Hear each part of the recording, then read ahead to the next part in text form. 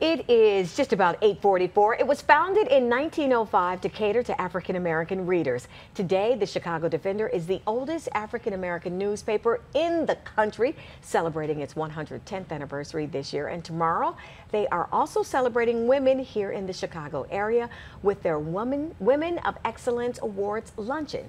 Here this morning to tell us all about the newspaper is publisher Cheryl Mainor, Chicago Defender's oldest African-American newspaper in the country. So let's talk about this. Good to see you, Cheryl. Good morning. Thank you. Good to see you as well. 110 years. Yes. 110 years catering to African-American communities here in the Chicago area. Yes. What do you say about this? Turning 110 years old when so many newspapers now are folding or going online. Yeah, I say that we are very fortunate that for 110 years now we have been putting out the news and information to our community that helps them in their everyday lives. So, and making decisions, raising your family, the decision to even come to Chicago from the South. Yes.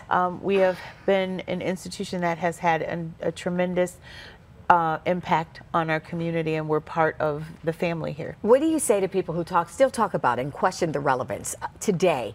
That, you know what, there's the Sun-Times, there's the Tribune, there's this newspaper, there's that newspaper. Is there still a need for the Chicago Defender out there? Yeah, absolutely. I know you get that question. Absolutely, we get that question, but yes, there is a need. If you look at the race that's going on right now for the mayoral seat in the city of Chicago, there is a perspective that comes from the Chicago Defender and the other Black publications, the Latino publications.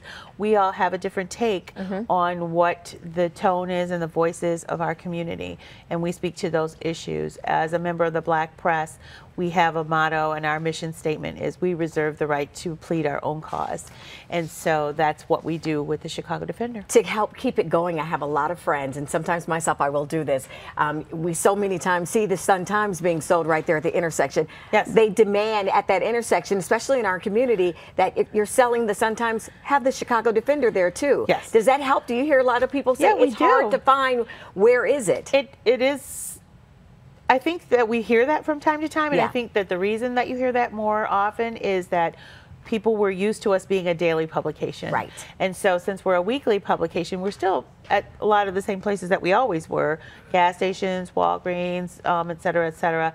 There's 3 spaces just at Union Station alone where you can buy it. Good deal. But you know, there's just that perception, but our readers, they find it, they get it. We sure do find it, okay? Yeah. Let's talk about the luncheon tomorrow. Yes. Women of Excellence Awards honorees. You've got 900 people expected to attend this event. Yeah. Let's talk about some of the people being honored tomorrow. It's big. Big names. Yeah. Well, you know, thank you very much. You will be our Mistress of Ceremonies along with Matt Gill from WVON. Correct.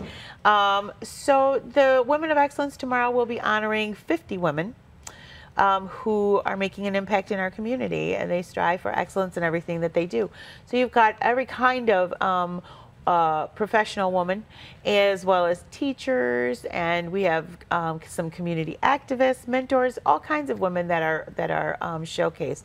Linda Johnson Rice, who's the chairman of Johnson Publishing Company, will also be our keynote speaker. So we're very excited to have a room full of women tomorrow. Are tickets still available? Tickets are available. And we just have the information for everybody right there. Sure. We have a full screen information for everybody at home to see.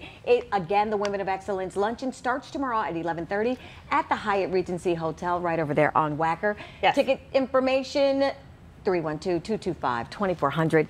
Cheryl Mainor, thank you so much for joining us this morning. Thank you for having me. We appreciate it, and congratulations. Thank you. Happy anniversary, and I Thank you. will see you tomorrow along with Matt McGill. See you Hopefully tomorrow. we'll see you too. Corey, back over to you. All right.